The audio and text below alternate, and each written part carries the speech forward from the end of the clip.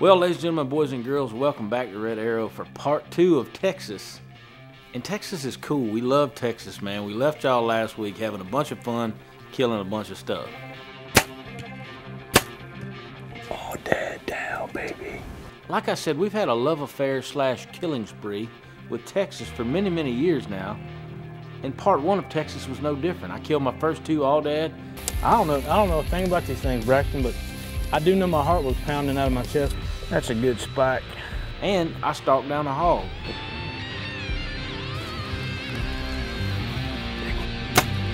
I think I see her, unless it's a black rock. That was cool, man, spot and stalk. We had a bunch of fun. It was just stupid. So is this a female or a male? I don't even know. It's a telltale sign. See, I told you. Last week we had a ball here with Braxton and Keith killing stuff in Lampasas, Texas. But y'all hang on to your seat, because here comes Texas numero dos. Well, last week we left you hanging a little bit at the end of the show, and I hate to do that because we had some serious action, but we had so much action that we had to spread it out over a few shows. So when we left you, my man Keith was on a hunt, and he's got a great big old aoudad coming in.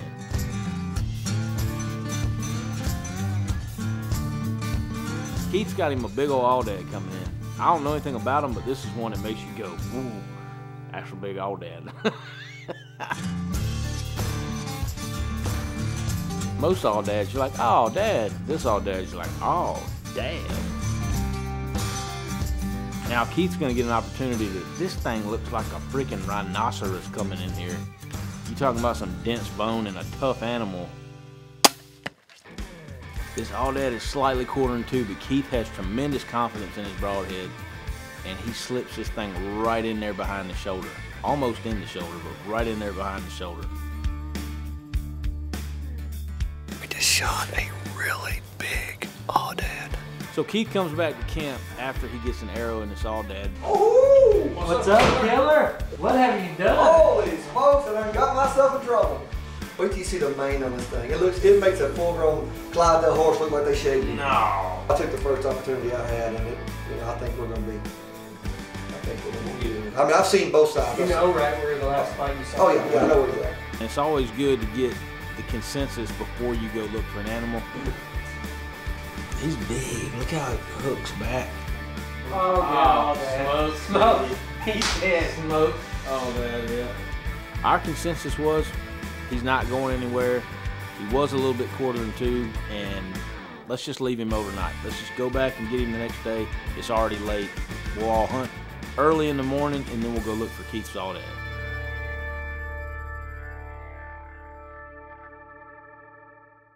I am so excited to get up the next morning. One, no matter what happens on this hunt, we got us a blood trail to get on for Keith's aoudad and the testing of the new Afflictor fixed blade.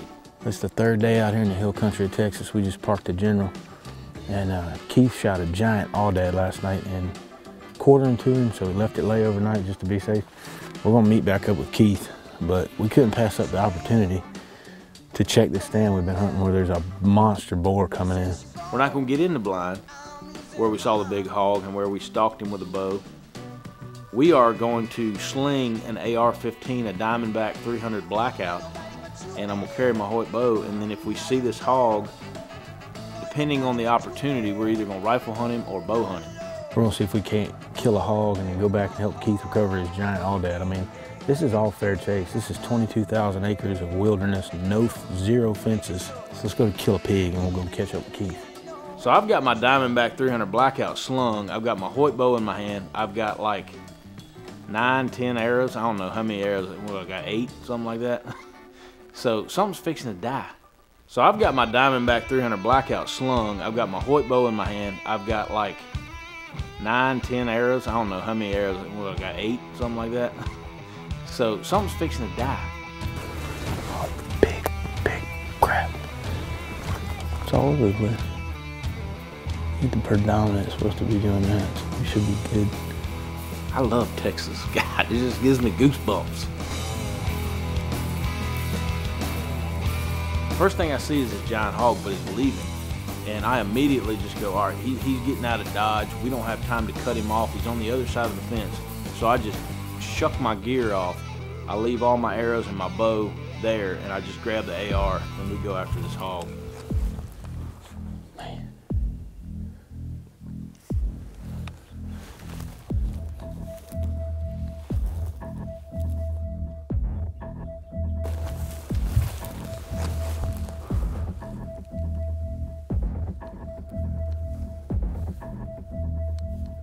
I think he's laying down right there. See him?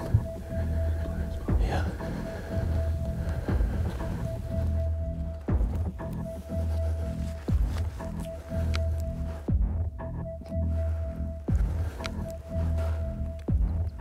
Get on him. You on him?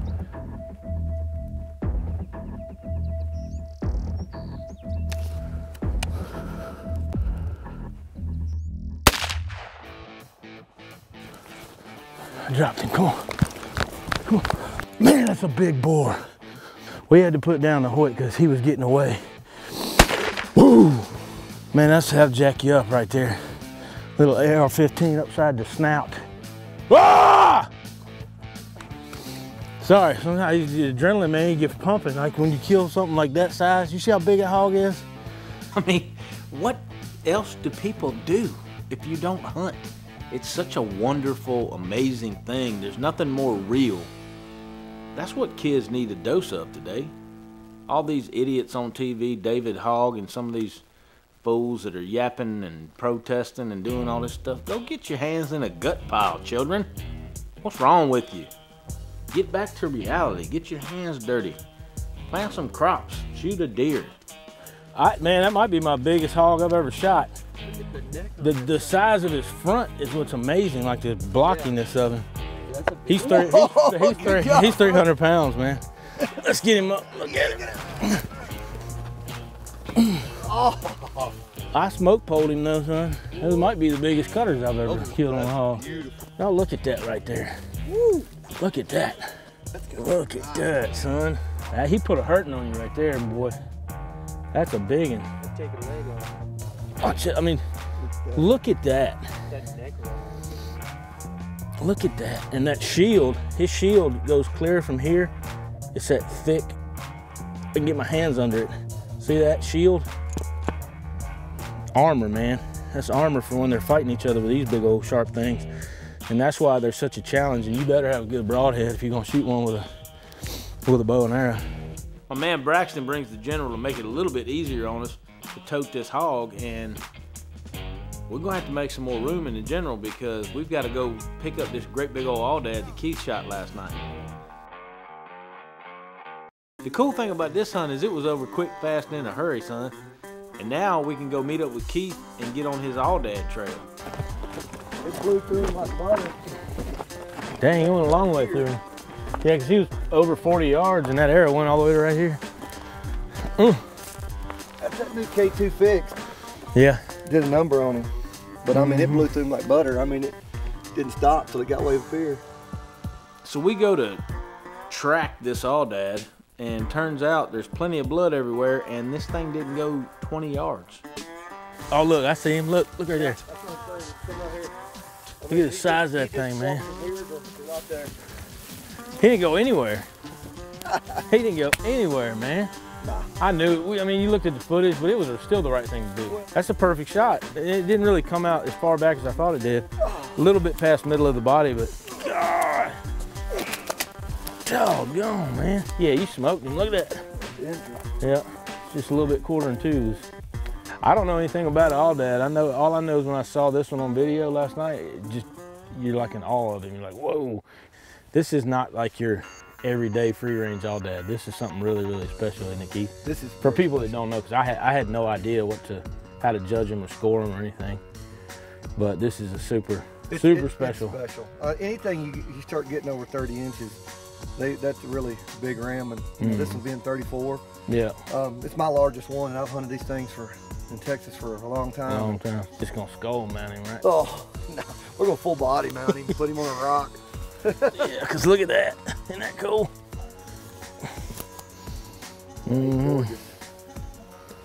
Very Braxton, cool. Very cool critter. Thanks, man. What a critter. That is beautiful. That's a cliff gripper right there. So Well, my man Keith definitely slammed a big aoudad. This thing is record book proportion. So right where Keith killed this aoudad is the same spot that they filmed the remake of True Grit. So the new True Grit movie was filmed right in the area that Keith shot his aoudad. Traveling across the property in the Polaris, you have no idea the beauty of this land and the diversity of this land. I mean, you think of Texas and you kind of pigeonhole Texas as being a one kind of thing, like it's desert. And when I started hunting it several years ago, I realized that Texas is such a diverse land, and here in Lampasas, gosh, it's beautiful, man. Big canyons, but it also has oak flats. It's got the Colorado River flowing right by. The cool thing was we all killed so early. We had a few hours to kill before we had to go get in the tree stand. So we took the Polaris out for a little joyride.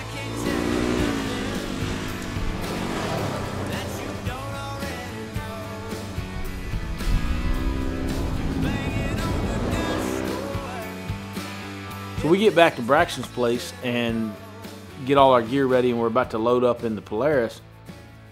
And I notice something's missing, and it's kind of important. My bow case is not in the back of the Polaris. And I'm like, all right, guys, like, yeah, where's my bow at, man? What'd y'all do with my bow? Y'all took it, y'all put it in the barn? You didn't put it in? You messing with me. You got it something. You hadn't seen it? You hadn't seen it since we was riding? I bet you I threw my bow out on the road. It was in a soft case, and it must have gotten thrown out somewhere along the road. I'm guessing on one of the big bouldery hill climbs that we did that day. So we have got now a limited time because we gave ourselves about 45 minutes to get out to the stand. Now we got to backtrack over this gigantic ranch that we rode on all day and try to find my bow, and then hopefully it's in one piece, and then hopefully somehow by a miracle of God it's still sighted in. Well, I'm not really worried about the Hoyt as much as I'm worried about everything on it being broken. It doesn't have any obvious signs of any damage. Nothing's even loose. I tell you, if this thing is still sighted in after getting thrown out of the back, hitting on a rock, I mean, just landed right on that rock. Find a field tip, shoot that target. I brought my target with me so we didn't have to go back to the house. Keep your fingers crossed, because I want to go hunting. I don't want to be, it's like man Brax said, I can use his bow. It didn't explode. Killed dead hogs, son. And somehow the sight, the rest, and the bow were all perfectly intact, and we're going hunting. But the problem is now we're all the way on the other side of the ranch. We got to haul freight to get back to the tree stand where we're going to hunt these hogs that evening. So when we first got there, we hung a double set of X stands in this awesome spot. It's got a lot of hog sign around it, and we hung a Spartan trail camera. Now, what that does for us, it allows us to be able to go hunt and monitor this spot as if we were hunting it every evening with the Spartan trail camera. That's why I'm so addicted to my Spartan. Right on my phone is real-time pictures. As critters come by, I get to see what's going on over there, and then you can pattern them and head on in and kill them, man. It's gonna be awesome. For the last couple evenings, we've got hog pictures coming in this double set, and we just knew that this evening was gonna be the perfect time to go get in that stand and kill a couple hogs. So somehow we make it to the stand before anything gets there. We're easing down the road, and we get to the base of the tree. We start to set up to get up in the tree, and here come the hogs. That's them. They're coming. They're coming. Just be real slow. Just go real slow. It's the ones from the trail camera.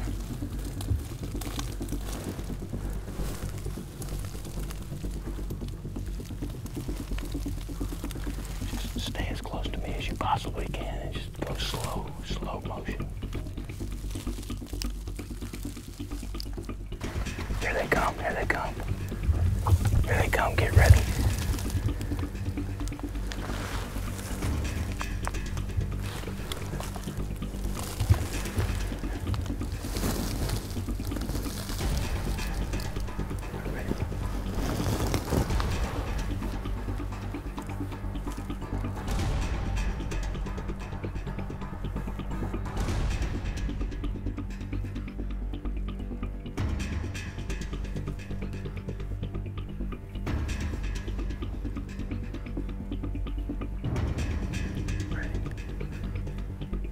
2 sows and a bunch of piglets come in, and I just picked the first sow out that I get a shot at, and I'm gonna wear her out, son. You got her.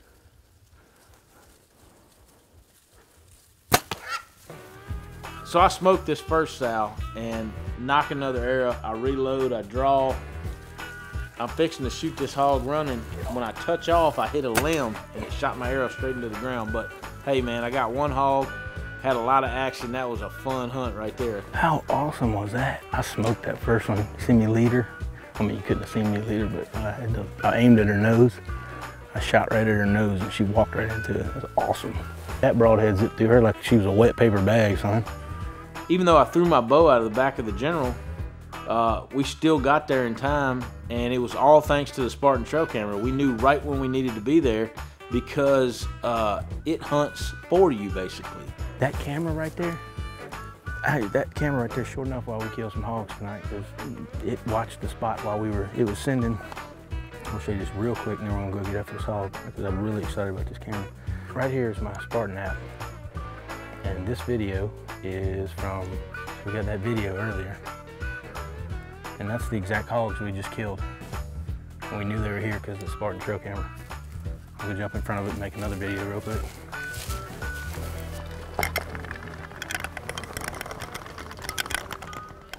That ought to be a pretty cool video.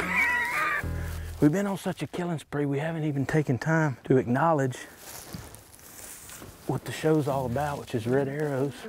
We love making red arrows with Luminox and flictors. It's looking like she probably, yeah, there's blood there. That's her. I knew she couldn't have gone far. We tried to follow her up the wrong trail. Turns out it was the trail with the blood all over it. There she is, boy, that's Smoke City. It's a pretty old Spanish oak for me to rest my bow on. There she goes. Big old hole in that hog, man. Look at that hole from here to here.